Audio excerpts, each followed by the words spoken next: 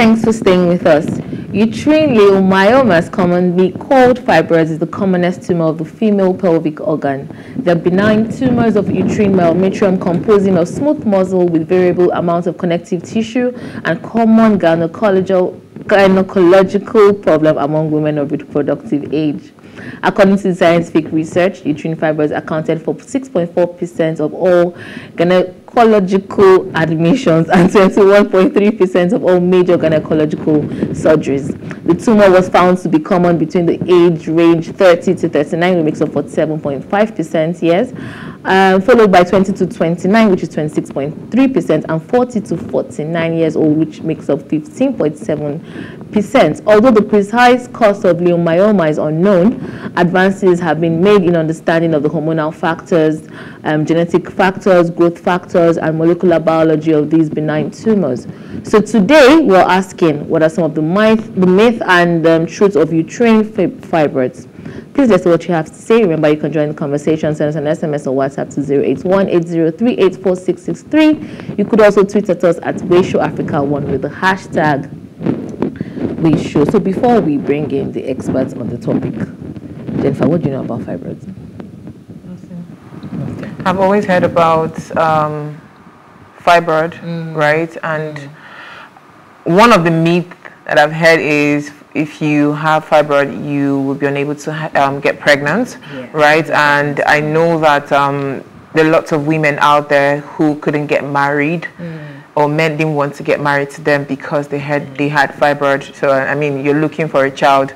So if the myth was true, then it means that if you get married to this certain woman, there is a high chance that you will never have a child. That's the same thing for me. That's what growing up, that's what I see here, because I know we had a couple of my mom's friends, family and all, and they would say, oh, she couldn't have a baby because she had fibroids. Then there used to be this person that had like a protruded tummy, right? And I used to hear them have adult conversations then when they say, oh, she has fibroid, and you know, things like that. But thank God that we have an expert in our midst. But then, Isi, what do you know about fibroids? Oh, I've experienced it. A friend of mine actually had fibroid and she had it removed because the doctor didn't give her any other option. And that's one of the reasons, or one of the questions I would love to ask our experts tonight, to know, when is it the only option you have to get it out? Is it to get it out? Do you have to have some sort of invasion for you to get the fibroid out, or there is a way we can actually survive with it and, you know, have it strong?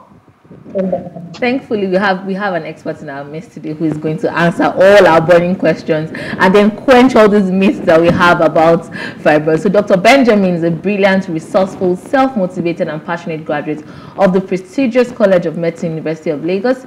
He's a detailed physician with postgraduate training in family medicine from the National Postgraduate Medical College of Nigeria with special interest in maternal and child health.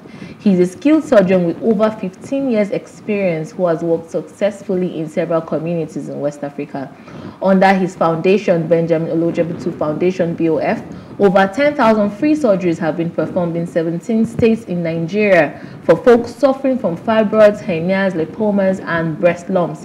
He's the medical director and CEO to Next Medical Center, and also the executive director and lead surgeon of the BOF, which is www.bof.org.ng Love Team. Thank you for joining us tonight. I'm happy to be here. Thank you. You go. So you ladies, sorry. You're big ladies. I don't call you girls. How's it going? Very well, thank you. Do you know, anytime I see doctors or surgeons in real time, like when they're not in the hospital and doing their thing, it fascinates me a whole lot, because I'm like, how are you that same person that gets into character with your scrubs and whatnot and opening people up and doing things like that?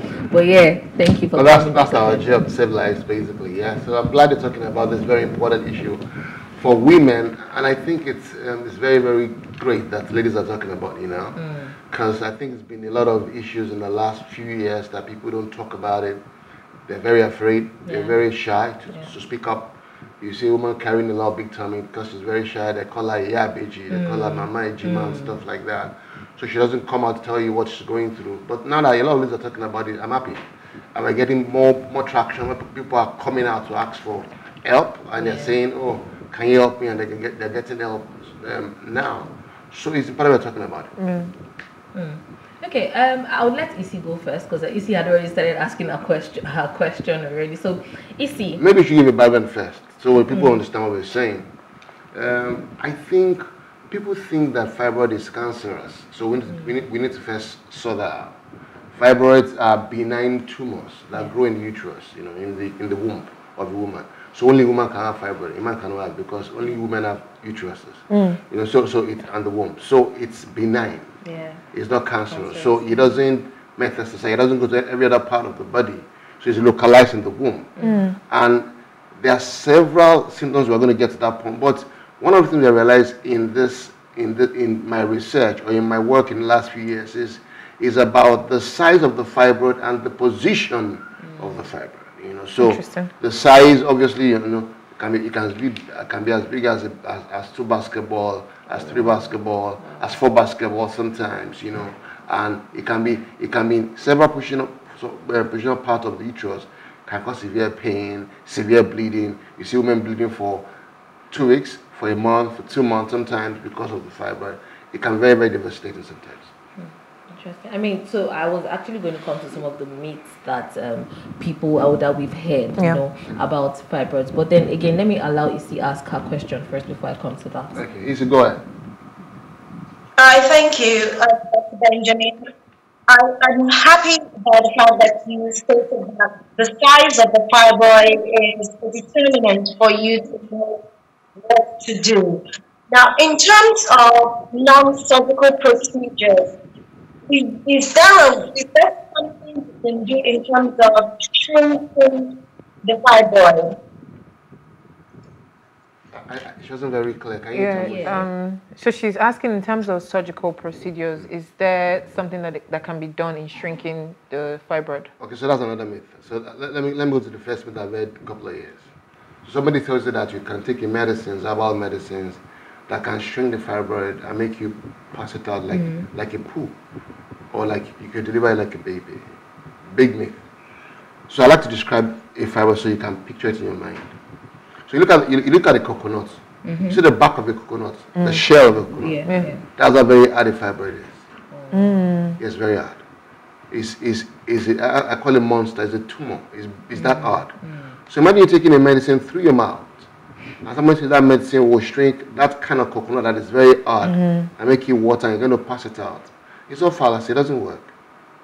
So they work on their psyche, on their pain, work on their fear, and give them things that don't work. So they waste all their money. Yeah. And most times, these things that drink, I've had a woman go as far as go to Cotonou to buy an herbal medicine made with the feces of cow, from cow dung, and she's drank it for a couple of years. I've heard about women trying to they use sand with some kind of leaves to make herbal medicines, and I tell them if you take 3 spoons every day, it's going to shrink the fibroid, and they're still there. Fibroid is getting bigger every day. So those myths needs to be averse today and just giving the truth. When there's a fibroid in the body, if it is affecting you and affecting your daily life, the answer to taking it out is surgery.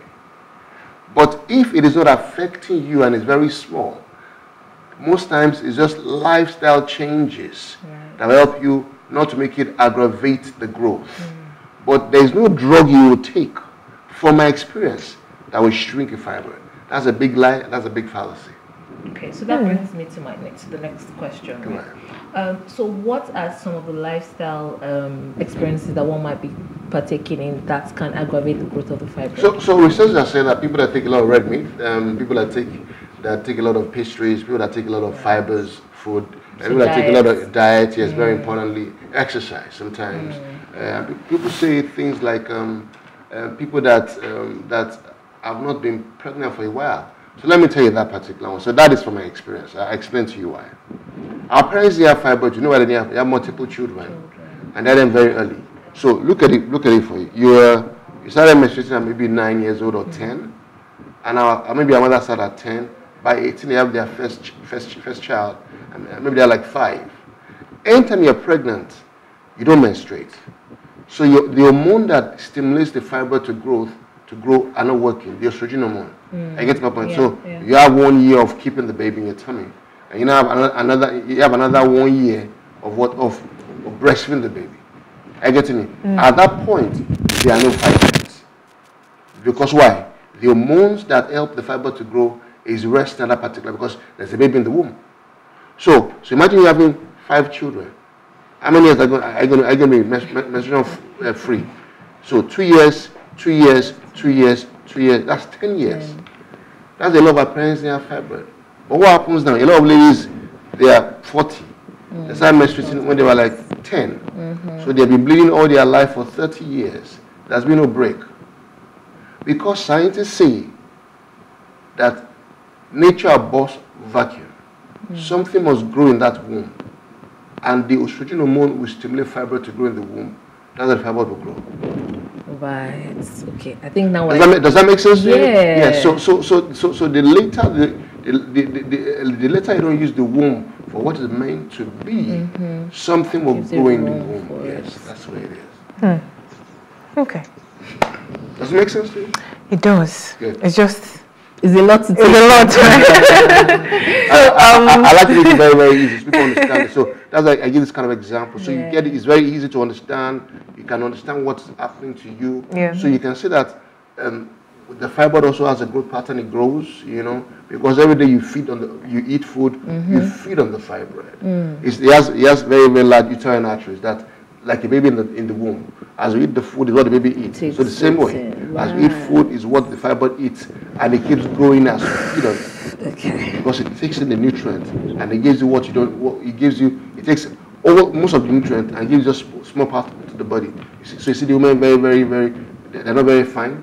They're very, very cachectic. They're very anemic. They feel very sad because they have very low self-esteem because they can't wear what they want to wear.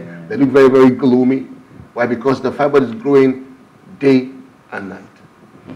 So, for a woman who has removed fibroid before, what are the chances or what's the probability of it coming back? So, I say it this way. If you take out the fibroid and you get pregnant, when you get pregnant, it doesn't come back again. But there's some people that have what we call, they have propensity or family history of fibroid growth, which means, their family, maybe their auntie had it or their mother had it. So those ones have what we call propensity to have fibroid. Is genetic for them, so they can have it again. And if some of them, the studies were done, and not all the fibroids were taken away, and maybe some seeds were left, those seeds can grow again. So it depends on those parameters that can make it grow. But I usually advise, take out the fibroid when you get pregnant, because the womb is now being occupied by what it should occupy it, like a baby. The fibroid will not grow again. You get my point? Most times people don't understand that when they take out the fibroid surgery, and during the fibroid surgery, they should get pregnant. And sometimes I realize in my practice also that most men don't support their wife awesomely. When they have fibroid, they think it's just the wife that issue with making babies. But most I realize that they also call male factor infertility. Some of them have very low sperm count. Some of them have put their phones in their pocket for a long time. They put their laptop on their legs for a long time. They wear very tight jeans for a long time. So there's a lot of reduction in the production of proper, concentrated, good sperm, and they cannot make babies. But most of them don't know, or because they don't get tested. They think it's about the woman just having a fibroid that is causing the problem. So I usually advise, when you have fibroids, it must be koinonia, it must be fellowship. The wife and the husband must come together and seek help so that they can get this. All right, to spell it out for our audience who are watching, right? So aside getting pregnant, which is one of the major ways to avoid having fibroid, that's if it's not genetic for you, right? What are the things that we can do as women to prevent that from happening aside getting pregnant? So as I said, lifestyle. So reduce your red meat intake, reduce your bread, reduce your pastries, reduce, do a lot of, make sure you're active, exercise-wise, you don't add a lot of weight. If you do those things, you should be fine. So what are the symptoms? What do we look out for? Okay, good. I like to talk about this. So it's important we know. The symptoms are sometimes they can be very devastating, from painful menstruation, which we call dysmenorrhea. Some people take a lot of analgesics when they are menstruating, because they cannot do without a lot of pain. Yeah. Some are called menorrhagia, which is increase in flow. So for example, you're menstruating for like 4 days before, sweet 4 days, and you're fine. Now it's going to 7 days. It's going to 8 days, 9 days, with every clot and part of it. So instead of using 2 or 3 parts on a day, you now use adult Pampers, because they can't take in the blood anymore.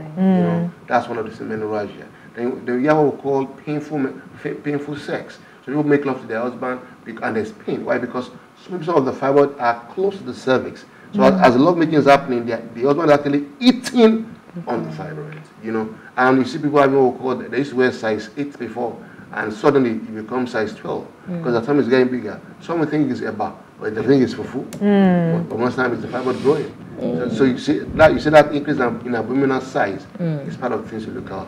So talking about increase in abdominal size, so what you're trying to say is that you can have fibroid without having that pain or having painful sex or anything like that. So you can actually be living with a big stomach and you wouldn't know that you have fibroid. Because also of the position. So you have intramural fibroids, you have submucous fibroids, you have subserous fibroids, you also have pedunculated fibroids, you also have cervical fibroids. So it depends on the position.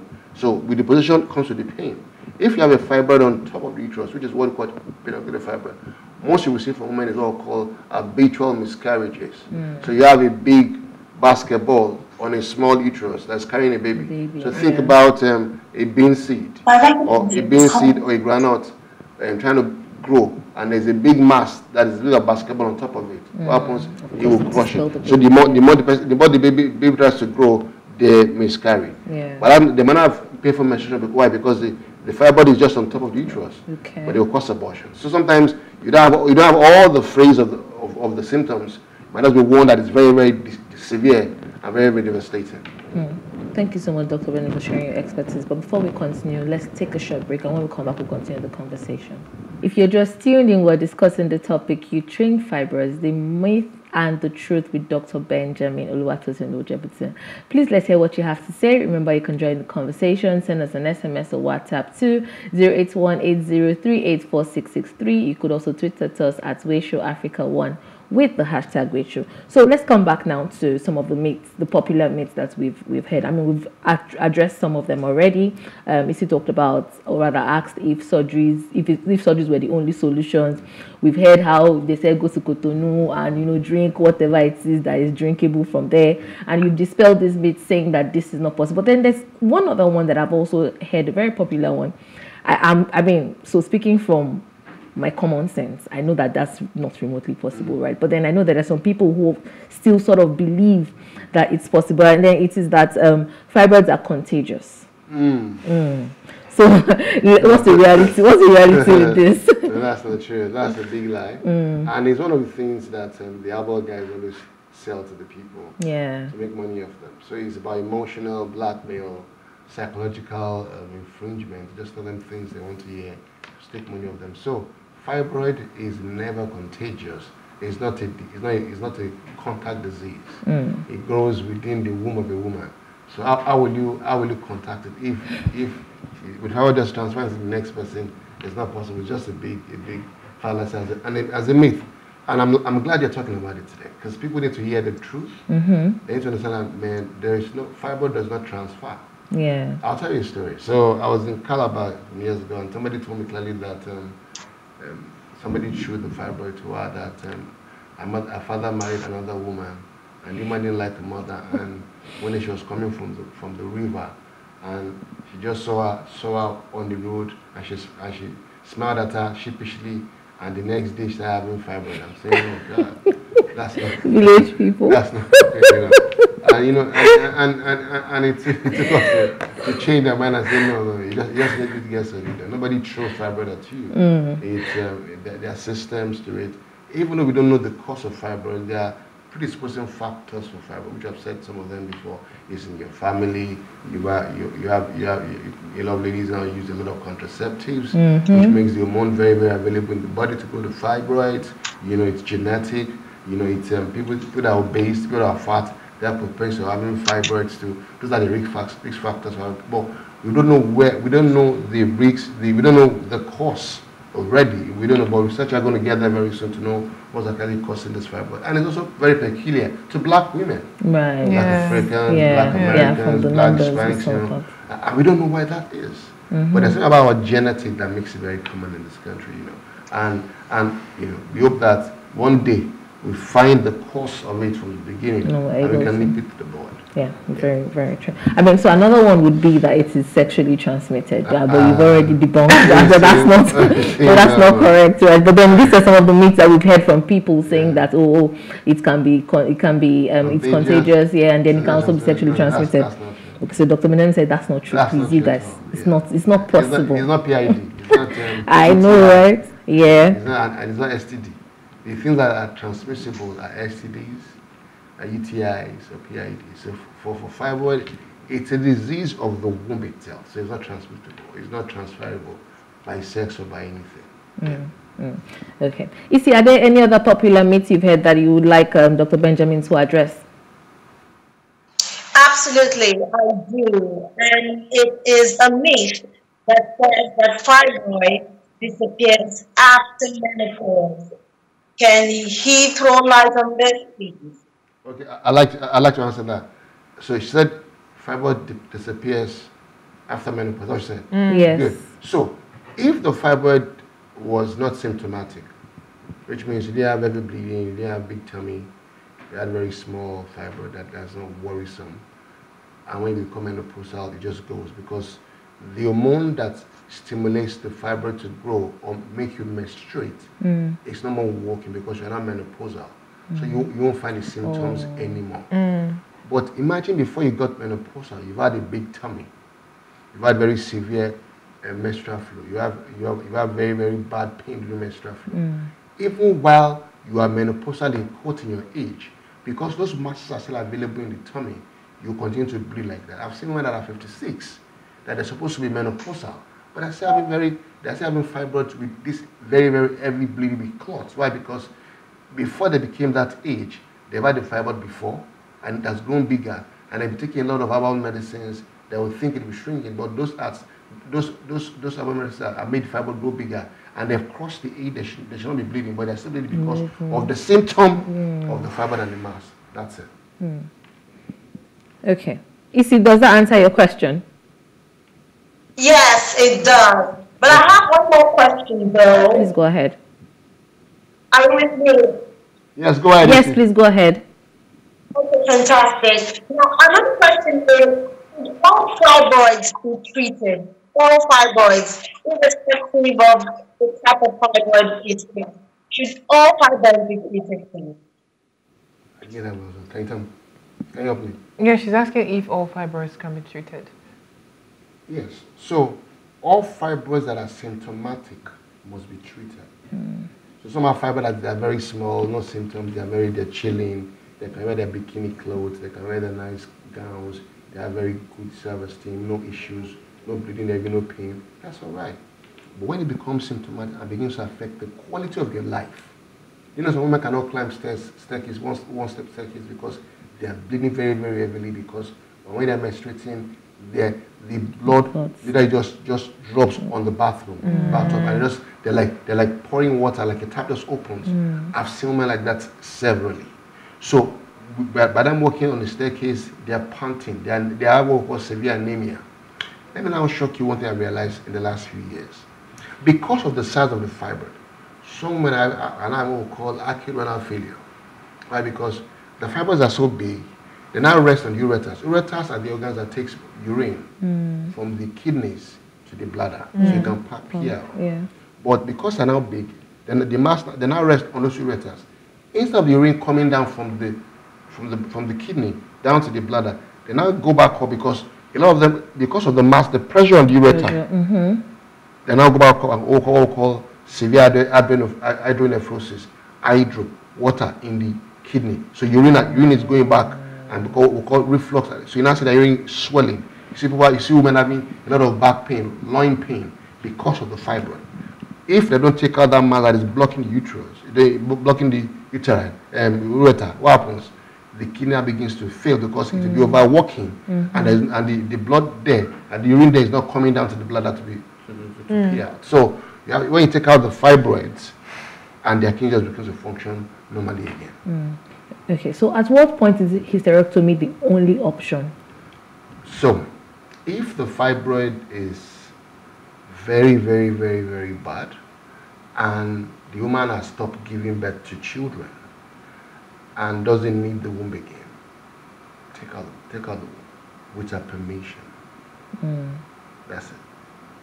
But if a man wants to beg children, still young, you do a mammectomy. That's what I usually advise. You know, and or if a man has gotten to a point of menopause, you're over 50, you're over 57. What are you still doing with your womb? Except you want to do an IVF, or you want to have a miracle child like Mary, the mother of Jesus.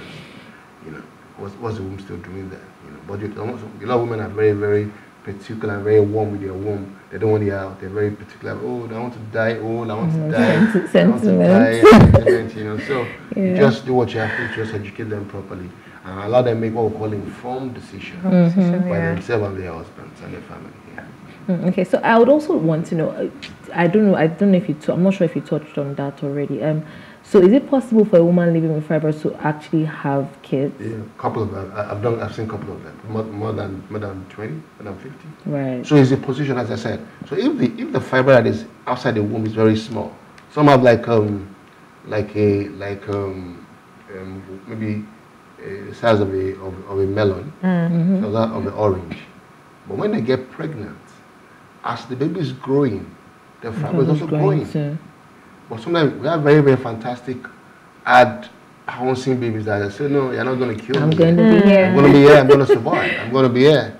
So by the time they get to about the second to the third trimester, they outgrow the fibroid. So they fight out the fibroid. So the baby grow bigger, and the fibroid just there. It doesn't grow as big as the baby. So they have babies and they deliver. Sometimes you now have to put them on bed rest for a couple of weeks so they don't have any abortion. They don't lose the baby. Yeah. So talking about that, right, just piggybacking off that, I've heard of a case where the lady stopped menstruating and she felt like she had lost a period, or that she wasn't menstruating anymore, so she felt she was pregnant, right? And then her tummy started getting big. It was when she finally got to the hospital, I think after some months, and they found out that, oh, it's not a baby. You actually have fibroids. So I'll also say a few things today, ladies, that we need a lot of help from our traditional rulers, our religious leaders also. And also, there are some people around that are giving people some kind of injections that they give them what we call pseudo-pregnancy. You know, there's some injections that you can give, your tummy start going big. Like hormonal injections, they make you think you're pregnant. It's very psychological. Also, people say that what is in your womb is not a fibroid, it's a baby. You know, maybe they will say that one pastor, one imam, or one religious father told them about it. You know, and they don't get help on time. Maybe your friend fell into that kind of position. You know, it's all the lady you talked about. But for me, it's about also having them also help us educate people about this very, very important challenge we have now. But my joy is that people are listening to a lot of ladies talking about it. When ladies talk about these things, it's very, very powerful, because you guys are very powerful people.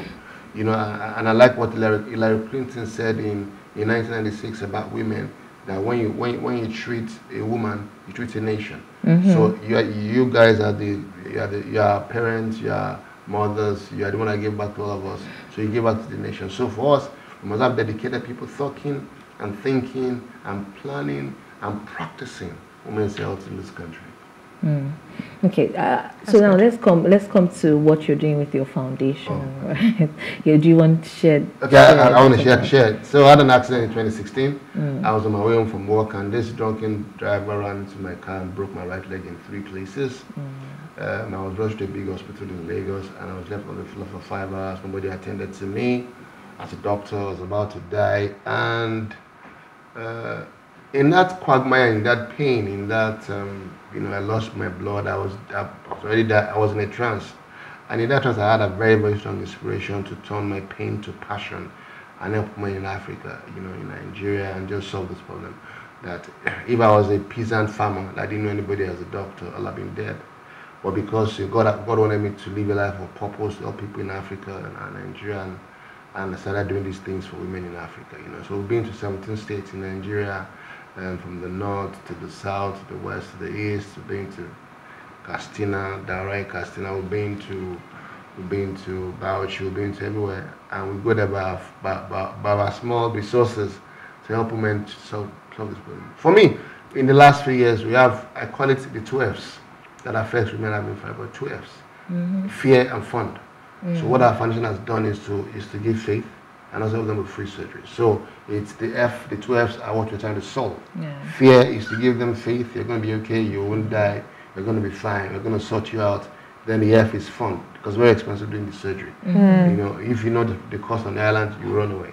On the mainland sometimes. So what our foundation has done is to take this healthcare to make it universal to the rural communities in Nigeria, where there are no access to healthcare, where there are no doctors. We go there with our team from Lagos, go to a rural community and do studies for them for free and give them medications. And it's been very, very heartwarming seeing women that we've helped, over 10,000 of them in Nigeria. The prayers are enormous. The joy is amazing.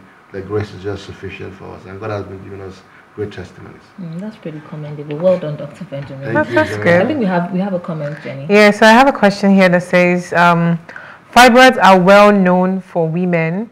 Your guest made mention of the size and the position of the fibroid, which is true. I am not a woman, but thank God I am able to know that fibroids are not contagious. It only grows in the womb of women. It would be advisable to create awareness for women to avoid eating foods that will cause fibroids to maintain a good health. If a woman has fibroid, it is proper and advisable to voice out instead of hiding it, because hiding it will only complicate matters and not solve the problem.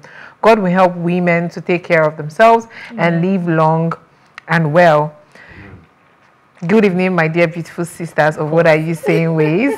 My name is Daniel Ilu, Ways regular fan. Hi, Daniel. Thank you, Daniel. Thank you. Great comments. I like that. Yeah. So we need to retrieve those kind of comments and make it very, very viral, because we start speaking up for women. I think I'm glad it's happening now. In the past few years, it wasn't like this. People are very shy to talk, say they have fibroid. They were talking their tummy. They wear what do you guys call that thing that you wear? Get the waist trainer. They will do the stuff themselves. My baby. I said, no, you can't even breathe. You can't even eat, And they come and see me, and when they take out that, they say, "Poop." I said, wow. So you're keeping this in this garden, I'm glad they're talking about it. So. Thank you so much, Dr. Benjamin, for dispelling this myth and providing us with accurate information tonight. Your insights have been truly enlightening. We appreciate it. And we should actually talk about this more, talk about women's reproductive health a lot more often, and bring the awareness to people who don't know already. It was great having you on the show. Thank you, Jennifer. Thank you, Isi, for joining us virtually as well. Before we go, do ensure you follow us on Instagram at Way Show Africa. You can interact with us further, drop a comment, and most importantly, follow all our social media engagements. Remember to like, share, comment, and invite your friends and family to watch us and follow us. It's been an insightful. You need to even share this with your friends for them to go back and watch again. All the women you know in your life. But then if you miss today's quote, here it is again. Communities and countries and ultimately the world are only as strong as the health of their women. And this is by Michelle Obama. See you again tomorrow at 8 p.m. as we bring another great conversation to your screen. Good night.